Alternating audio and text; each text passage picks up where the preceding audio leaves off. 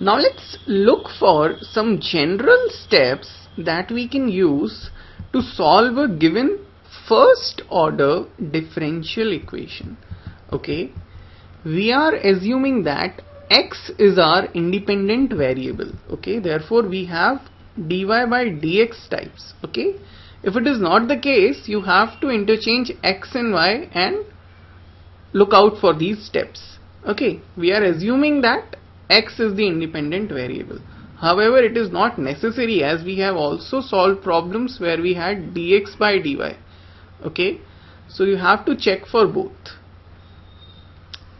So my first step would be, I would have to check if my dE is of this type. What is this type?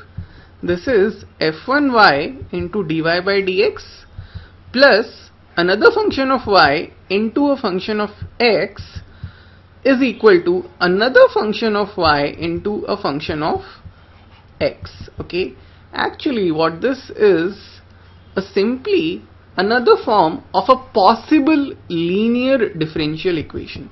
Okay, if you take your f3y over here, what you would get is this, right? Over here also you would have f3y and this would go away, right? So what you're left with this thing, and we know that if I have a equation wherein I have f dash y dy by dx plus fy qx is equal to, or rather fy px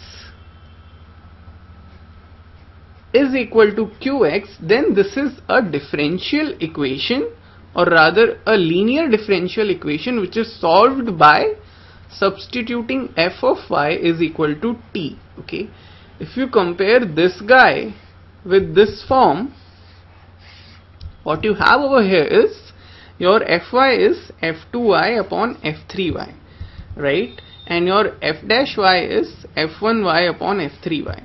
So if your equation is of this type,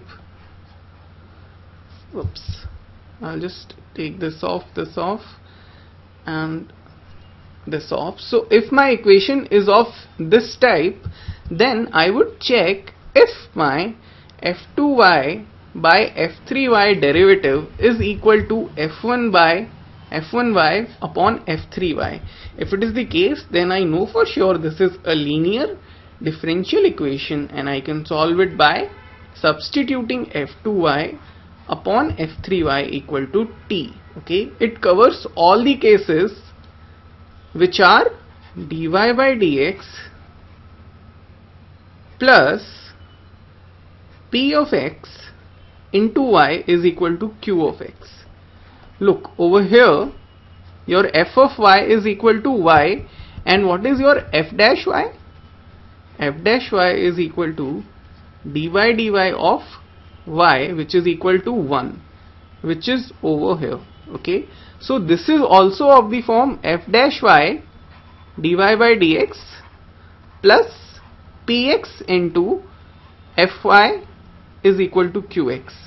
Okay, and also our equation, which is the Bernoulli's equation, which is dy by dx plus px into y is equal to qx into y raised to power n.